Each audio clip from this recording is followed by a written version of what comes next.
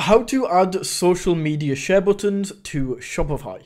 Now, this video is going to be a complete step-by-step tutorial. I'm going to show you everything that you need to know. So if you follow along, by the end of this video, you will be able to add social media share buttons to your Shopify website. Okay. So to do this, the first thing that you want to do is just open up the Shopify editor. By the way, it doesn't matter what theme you are using. Every single theme works with this. So open up the editor so that we can go ahead and make changes. And then as soon as you have done that, what you want to do is go to the first link in the description of this video. Go ahead and click on that, and that will take you over to Elfsight. Now on Elfsight, this is the software that we will be using to go ahead and add the social media share buttons to your Shopify site. Now, the awesome thing about Elfsight is the fact that you can go ahead and sign up for free. So all you need to do is enter your email in right here, click on start, and then you will be able to go through and create your free account. As soon as you have done that, as soon as you have signed up to Elfsight, what we then need to do is go up to widgets here at the top. As soon as the widgets section opens, we can go down and see all of these widgets that you can use on Elfsight. And there's a lot of these.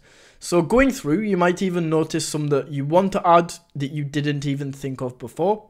However, we are here specifically for social media share buttons. So as you can see, if we type in social into this top search bar, the share buttons option is going to show up right here. Now, once this shows up, go ahead and click into this. And then right here, we can see a section that says edit widget. So we can choose which template we want to start with, whether we want these to be floating like here, inline, like these share icons, whether we want them to be black, whether we want them to be a list, basically how you want to do this. So I'm going to select this one. And as soon as your template is selected, click on this.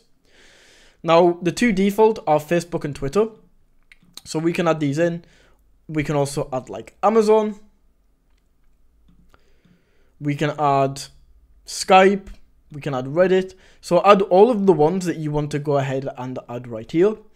And then as soon as that is done, once you have all of the icons, just click on add to website. That is then going to save the widget and give you a preview of how this is going to look. If you're happy with this, click on publish right here. And then it's going to ask you to choose a plan. Now the plan that you choose depends on how many monthly views you get to your website. So choose a plan. If you're new to Shopify or if you're new to Elfsight and you just want to test this out, you can go for this light version right here, which is completely free. Go ahead and select that. And as soon as you have selected a plan, it takes you through to here where it gives us a little bit of code. Now, don't worry, this isn't complicated. It is literally as simple as copy and paste.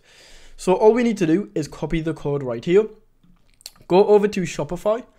And then as soon as you're on your Shopify website, first of all, make sure that you're not in the header section or you're not in the footer section right here.